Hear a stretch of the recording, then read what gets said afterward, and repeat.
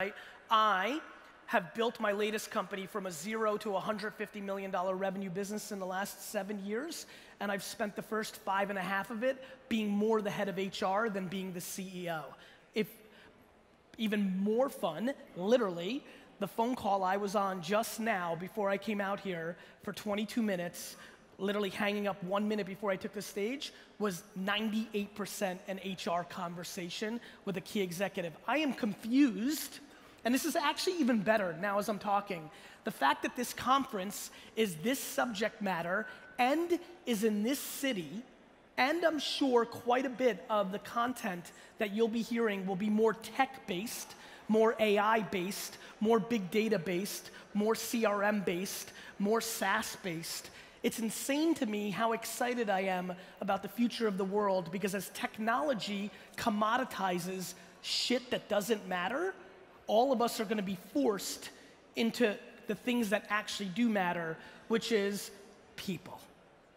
The punchline is, I actually suck at almost everything, hard skill-wise. You know, in hindsight, I can't read. I'm clearly dyslexic. I just haven't been, analyzed that way. I am terrible at everything other than intuition, empathy, gratitude, EQ. It's actually all I've got. And what's really crazy to me is that the emotional intelligence and the people aspect, and when you're great at it, and when you define HR the way I do, it's funny, I've been an entrepreneur and only have owned my own businesses. I didn't realize until building an agency like I have in the last couple of years, hiring people that have worked other places, I actually didn't know. This is not a joke. This is back to being very narrow. I didn't even realize that the HR brand was a negative. I thought it was a positive. I'm a very yes-man oriented operator, so because I micromanaged HR in my 2 companies, the wine business and Vaynermedia, I would always basically just say yes. Like if you wanted more money, if you wanted to change something, to me it was all offense. See, an incredible thing is not talked about in the world, which is we will all sit here as professionals or people of interest in this world, but the fact of the matter is 99% of businesses are CFO-based. 99% of businesses care about dollars and cents. And so what they do is they make decisions in 90-day terms, not in 90-year terms.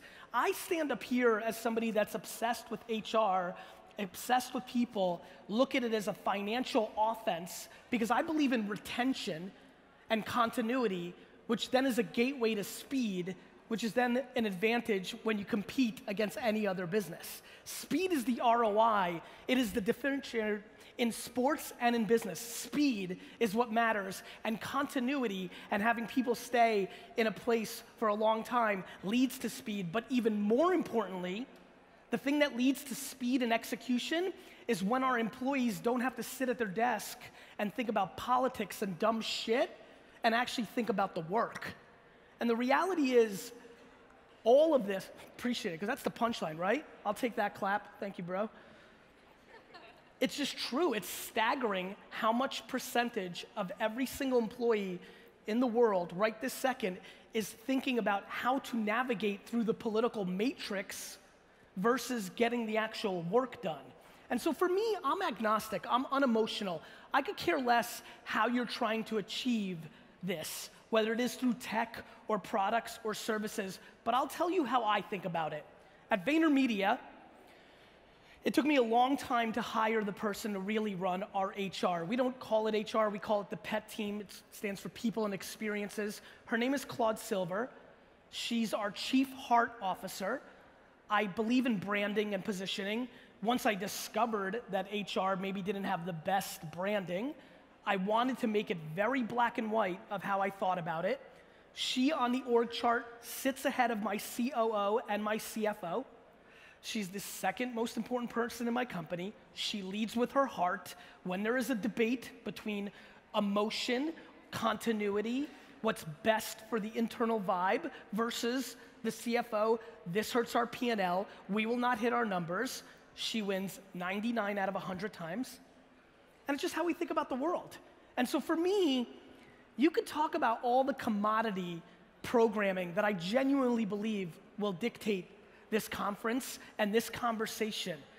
I think the more important question is, What are your organizations actually doing about it? And if you're the sweetest person on earth and you really give a fuck, but your company at the top doesn't allow you to make the actual decisions based on the right thing in a 5-year macro versus a 5-minute micro because numbers are gonna get hit, you're not gonna get anything accomplished. You can think ideologically all you want. Everything stems from what the engine and the finish line is within this organization. And so for me, what I'm fascinated by is actually, how many people in here are a CFO? Raise your hand. Perfect. Fuck, this is going great. I'm serious, actually. So for me, I think you guys are actually gonna like where I'm going with this. I mean, I think this may be a curveball of a content conversation, but let me tell you where I'm going with this. I think this conference next year needs 150 CFOs in the audience. Let me explain. I don't think about HR and people and all of this warm and fuzzy stuff of how I think about myself because I think I'm Mother Teresa or the nicest guy that ever walked the earth. I think of it because I'm an assassin entrepreneur who's trying to buy the New York Jets, and I think it's financially viable to actually give a fuck about people. I think when you actually have a black and white conversation with a CFO, that Karen or Rick, the CFO of this company, actually could understand why what HR is supposed to be doing, which is retention and happiness. Do you know the only thing I think about in my company? I have 750 employees. The only thing I care about is on a one-to-one basis, what drives them and what do they care about in life?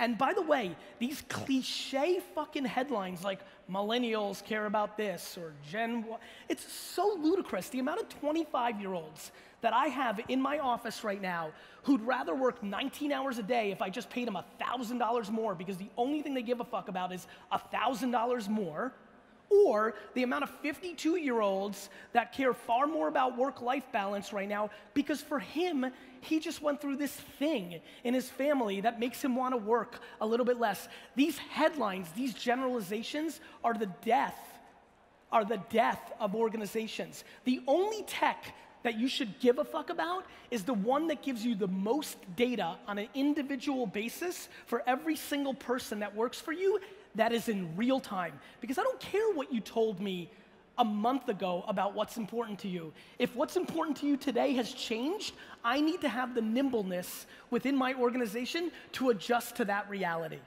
And again, let me make this perfectly clear, because I sit up here truly believing that my HR skills, far more than my marketing skills or salesmanship skills, have been the defining foundation to why I've been able to build big businesses. I sit here and remind everybody, the reason I want 150 CFOs in this audience next year is because I want to suffocate this conversation to them so that they understand this is financially viable. That when you make a decision in a 90-day window that is financially ugly to them in their fucking Excel sheet, that the trickle-down economics of that decision make their financial sheet look really pretty in a 24-month window. This is financially practical. There is nothing that can be said or talked about at this conference that matters anything other than, do you fundamentally understand what every single employee in your organizations cares about in life right this second? There are 17 meetings going on in my company right now that sound like the following. Hey, blank, Karen is trying to ruin me. Or, I really hate Rick. Or, I'm being suppressed. Or my favorite, I love middle management. They're either arguing that they don't have somebody above them that's giving them mentorship, or they're arguing and complaining that somebody above them is micromanaging them. Like, they're just complaining. Right? And so that is happening at scale. That is the biggest action within my organization.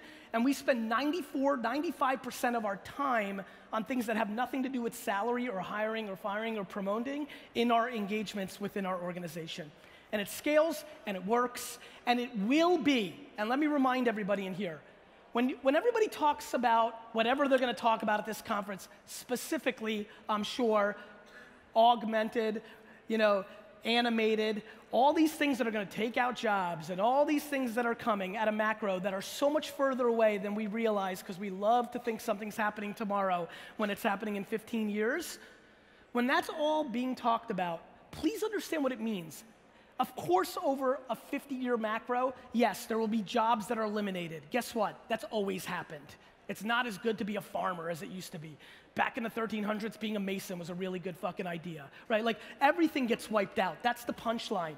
That's not what you need to be focusing on. For everybody here, as an impact in the next 20 to 30 years of your career, what you need to recognize is that hard skills and information continue to be commoditized.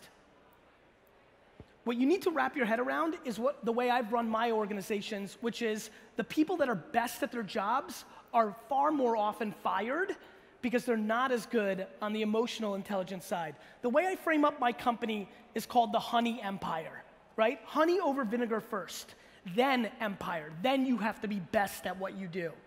And why I do that is not because it sounds good, it's because hard skills and talent continues, and this is true, it continues to be commoditized by technology. It is far easier for technology to attack IQ, information, and certain skills than it's able to attack the emotional intelligence, the gray, the thing that has never and will never be replaced, which is the human operating system of these emotions. So the energy that I'm most passionate to bring to this audience today is, are we having the right macro conversation?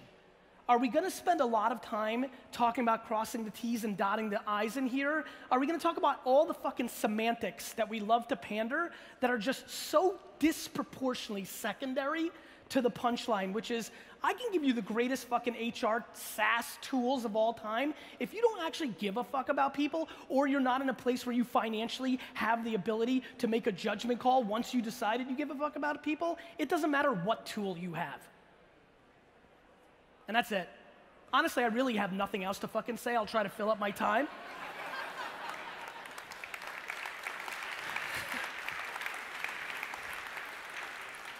And you know what's fun, and that was super important for me, and I'm so thankful you guys just gave me that. I'll tell you why. That's the punchline, and you guys know it, right? Like that reaction, that clapping, that was for nothing other than you acknowledging the truth. We all know it. So to me, the way I think about speaking is very much the way I think about running an organization. It's just 51-49. It's just my job to give my employees 51% of the value of the relationship. It creates stickiness. I know what to do with my 49%. It's why I've had a good speaking career. I don't come up here for anything else than how do I bring you the most possible value in my half an hour that you actually leave with something. And when I think about this group of people that I probably admire the most in the professional landscape, if you actually give a fuck about it, right? I think to myself, let's just have the real conversation.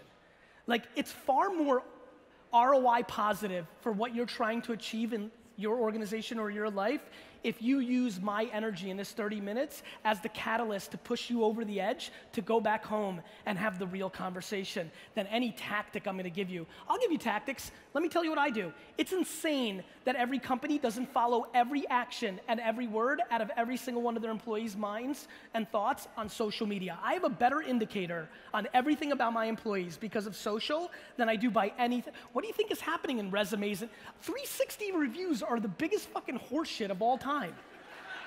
The fuck is a 360 review? You mean another human being giving feedback on somebody completely and utterly predicated on their vested interest? You mean we have not figured out as a world yet that everybody usually has a landing spot, and once they get there, they go on complete defense and they will tear down everything around them that creates a vulnerability for somebody taking their spot? Have we not figured this out? So we are doing tactics to appease ourselves, and the best people in this room know they're completely shit. And so my question is, so what? Because you know you're part of the problem if you're just walking and going through it and not believing in it. I look at you the same way I look at marketing executives every day that are pouring money into TV and print and radio. They don't believe in it. They just know their organization accepts it, and then they're just living. I know that the far majority you are doing things within organizations that you don't believe in, you're just doing them because they're the way the machine has been set up. And so then I ask you, are you any different than the people that you're judging that are doing the same within that organization?